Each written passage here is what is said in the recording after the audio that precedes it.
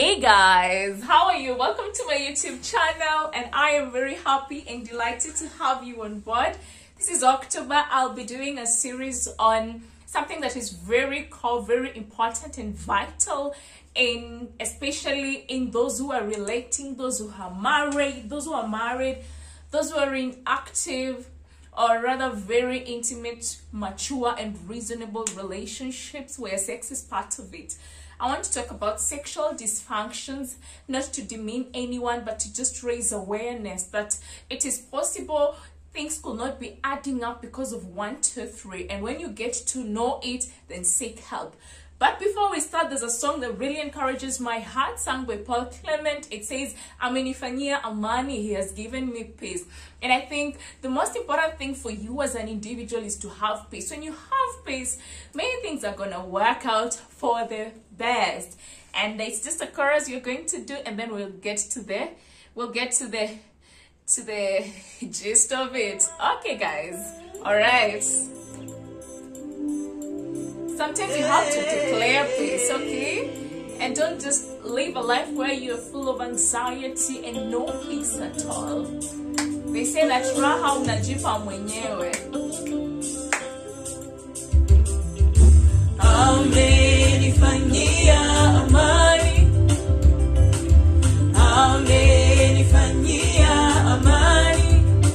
Kaondoa huzuni yangu.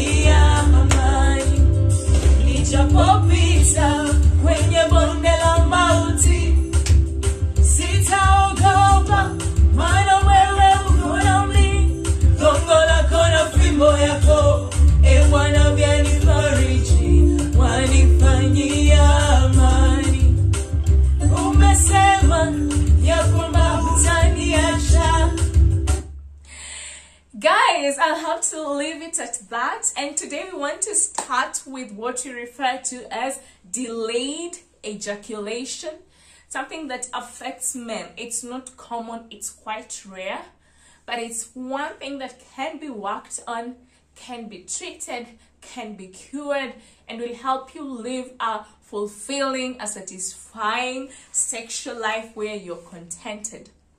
Now, what is delayed ejaculation? Just from the word, there is delay in ejaculation, or there is infrequency or absence, complete absence of ejaculation.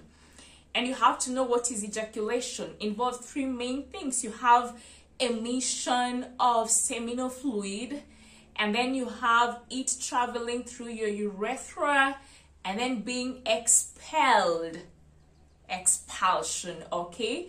And so we have a series of events that take place to make sure that once the seminal fluid has been released from your glands as a man, it moves in an antegrade manner, meaning it moves forward and doesn't get to go back to places it's not supposed to be. Delayed ejaculation, when you have more than 20 to 25 minutes of sexual activity that involves vaginal penetration with no ejaculation in a person who has not desired to delay it, and in a way that causes you a lot of distress because of not achieving that which you desire to achieve, okay?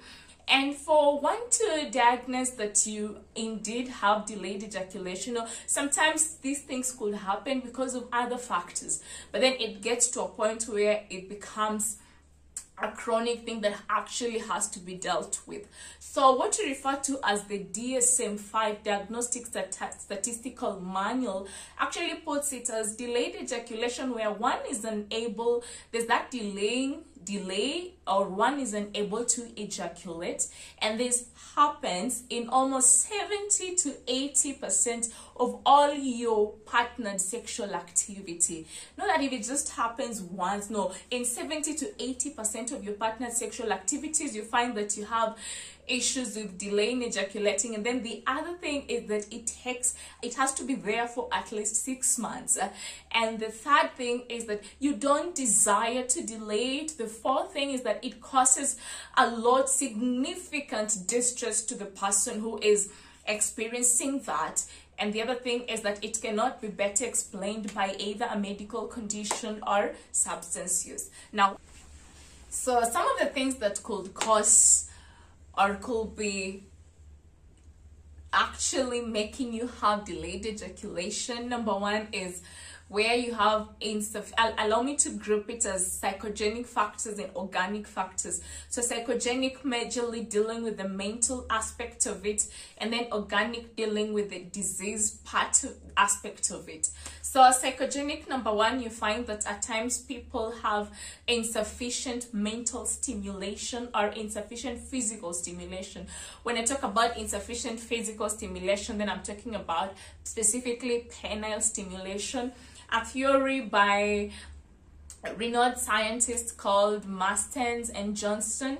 And according to them is that sometimes you have people who experience reduced penile stimulation and as such end up with delayed ejaculation. In such cases, it has actually been suggested that you can do penile vibratory stimulation, and that could help. Okay, and then the second thing is people who have unusual patterns of masturbation. Unusual patterns of masturbation could actually put you at risk of delayed ejaculation. And in one research that was done, this is more especially in those who have high frequency masturbation, more than 3 times a week masturbation. So you find that they tend to get satisfaction from that and tend to shun away from heterosexual kind of sexual activity. And then the third thing is people who have had past fears, or those who are hostile towards their partners. You find yourself very hostile towards your partner, it could actually contribute to delayed ejaculation. And the other thing is if there are other associated psychiatric conditions, things such as depression, major depressive disorder could also put you at risk of that.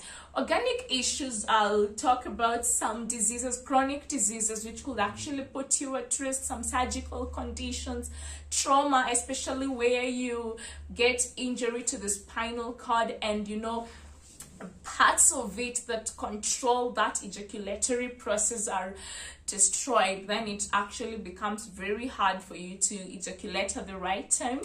And the other thing is drugs, especially antidepressant drugs. Some specific classes of antidepressant drugs have highly been associated, examples being the selective serotonin reuptake inhibitors, drugs like fluoxetine, paroxetine. Okay, now the good thing with this is that when you know the cause, then you can actually treat it.